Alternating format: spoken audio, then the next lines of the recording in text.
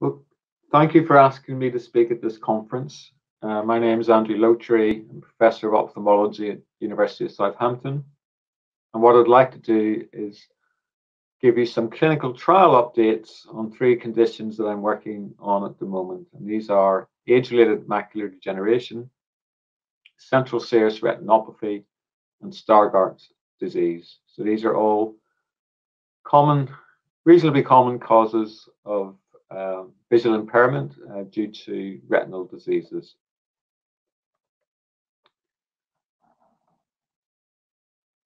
So let's get my slides to advance. There we go. And before I start talking about these studies, I just think it's important to mention a couple of things about clinical trials in general, and that is about expectations about trials. And it's important to realize that trials are not definitive treatments for conditions. However, they are the only way we will get to better treatments. And even if a trial is negative, it still has a positive effect in terms of hospitals that do clinical trials seem to get better clinical care in general. And I think that's an important point as well. So I would encourage you to ask your doctors, if you are being seen in hospital eye services, is there a clinical trial that I can be involved in? And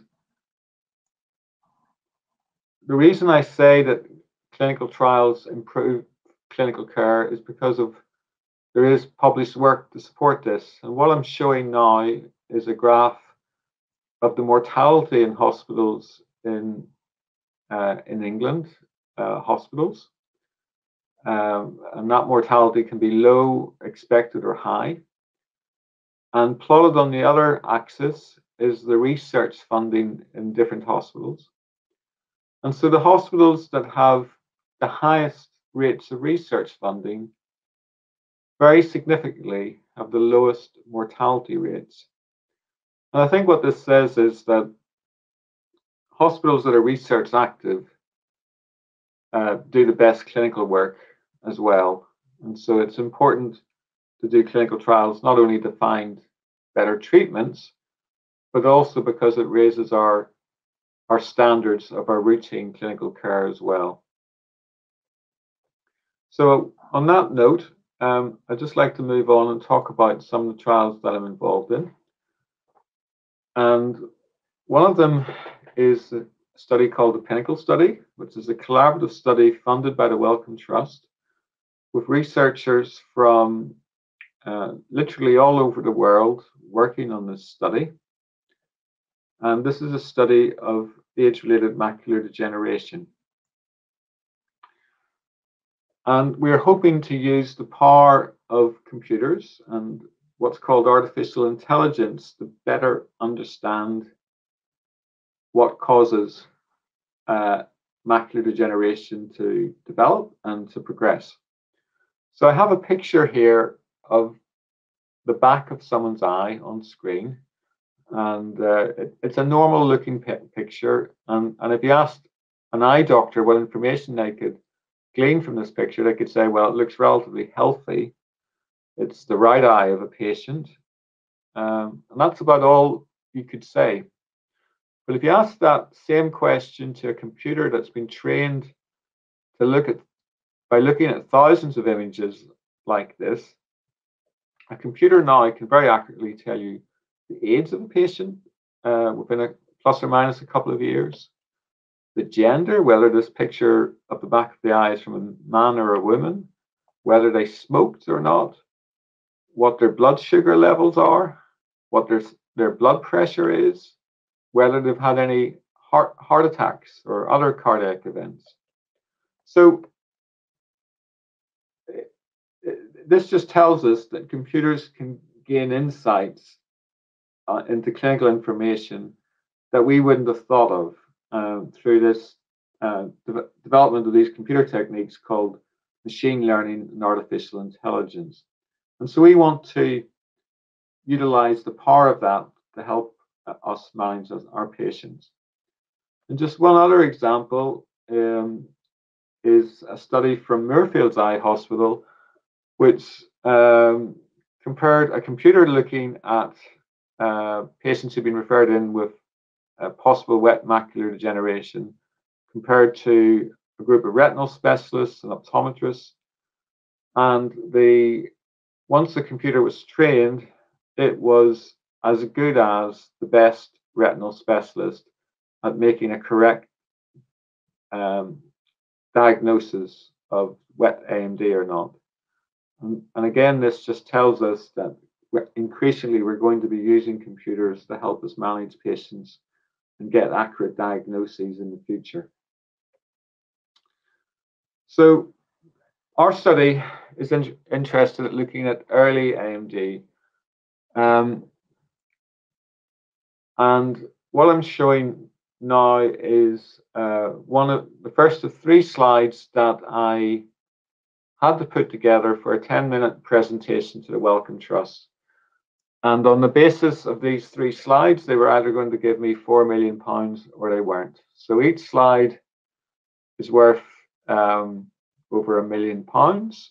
And every second I spoke was worth over £6,666. So I had to make every word count. And I'm not going to go in detail through my presentation, but basically what I said to the Wellcome Trust was that patients with early AMD sometimes progress to the more serious late forms of disease, such as wet macular degeneration or geographic atrophy or severe dry AMD. And sometimes they don't. And we don't know who's going to progress and who isn't. And so what we wanted to do was to really look closely at these patients and follow those patients with early AMD to try to figure out what caused them to progress. And that would give us better insights into how to treat people and how to stop them progressing. And so we are, in this study, we are taking very detailed photographs. Some of the ones that if you come up to the hospital, you'd be familiar with, what are called OCT scans. Also looking in great detail at the blood vessels at the back of people's eyes. And we're also using a technique called adaptive optics. Adaptive optics is what's in the Hubble Space Telescope. It allows us to look at very high resolution at cells at the back of the eye. So we can look at individual cone cells, of individual photoreceptors, the cells that sense light. And we're hoping by looking at people at these early stages at great detail at the structure of their eyes, that we'll be able to work out what are the early changes in which layer of the eye that lead to progression. And if we do this, we should be able to come up with tools that can help predict who's going to progress, who needs to be seen in the hospital, who's less likely to progress and be managed in the community. It will allow us to develop endpoints for clinical trials, so we can run trials more quickly to find better therapies. And it'll give us an insight into what's still not fully understood about why patients progress with age-related macular degeneration. So this study is happening in the UK, particularly in Southampton, where I'm based, but also with Professor Shobhit Prasad in Moorfields Eye Hospital. And so we'd love to have patients with early AMD, those patients who haven't required injections in an eye yet, who might be interested in this study. And we'd like to recruit them and see them 3 times a year for 3 years. And that would be really helpful to get some more patients to help push this study forward.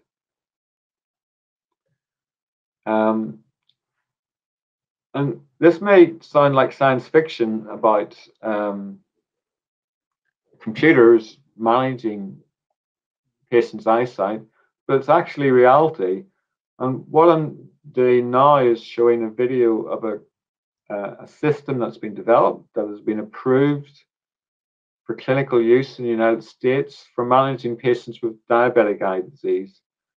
And in this country, we have thousands of people grading diabetic eye patients' photographs. But this system that's been developed with machine learning allows a computer to take computers without any help from a technician. And then within a few seconds, it analyzes those photographs and says whether it is there's diabetic eye disease or not. Now, normally this process could take weeks for patients to be seen, their photographs sent to a hospital to be read. But now the whole procedure just takes a few minutes. And the waiting time for diabetic retinopathy screening in some cities in the United States has been reduced from 2 years to a couple of days because of the system. So I think we're going to see much more of this in the UK and with computer guided systems managing our eye diseases, particularly the common ones such as age-related macular degeneration. Now, another study I'd like to mention is one for a condition called central serous chorioretinopathy, or CSR.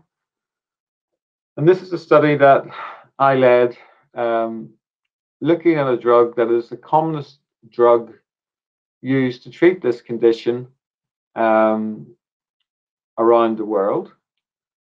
And we ran this study in over 20 clinical sites around the country and testing whether this drug helped people with this condition. And I'm just going to show you a video it explains this, the results of the study. Are you in the dark about how to treat chronic central serous chorioretinopathy? Eplerenone, developed for treating heart failure, is widely prescribed to manage CSCR, even though it can have rare but important side effects.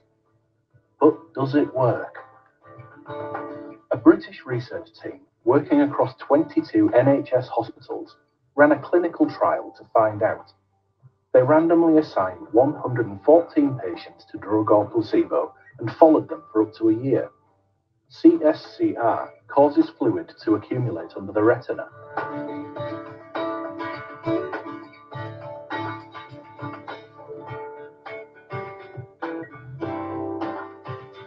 Many anatomical measures were taken. But the primary aim was how well the person could see. How well people could see was measured by how many letters they could read on the letter chart. Over 12 months, the placebo group showed a small improvement in vision, as CSCR can naturally come and go over time. Then how did eplerenone do? Eplerenone showed the same small improvements over 12 months. So eplerenone does not work for CSCR. All the other things we measured have shown the same thing. The findings are particularly credible because almost all patients attended almost all visits and engaged in the study as planned. So the study had more data than expected, and the researchers are really sure eplerenone does not work for CSCR. Hey, cheer up. At least this knowledge will stop eplerenone being used to treat CSCR to no avail, and future research can focus on finding a treatment that does work. And you can help. Watch out for future studies that you can sign up to as a health professional or patient.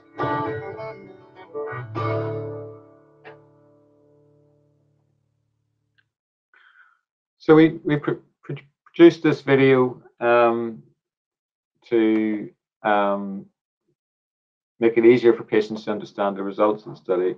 So as it mentions, we find this drug that is the commonest used treatment for this condition actually doesn't work. And while that's disappointing, it's an important result because it can have serious side effects.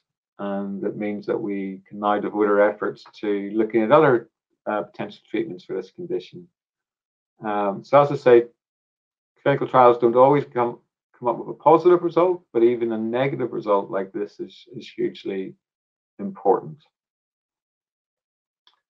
So I'd like to now move on to the last clinical trial that I'd like to talk about and that I'm involved in, and that's the study of a condition called Stargardt's disease, which is the commonest form of macular degeneration in the young. And the main problem with Stargardt's disease is that the eye cannot metabolize vitamin A properly. And so waste material derived from vitamin A builds up in the back of the eye, and this is called lipofuscin. And this lipofuscin material is very toxic to the eye and subsequently leads to retinal degeneration and loss of cells that sense light. Now, through serendipity, a drug called seraprazan was developed as an anti-ulcer drug, a proton pump inhibitor.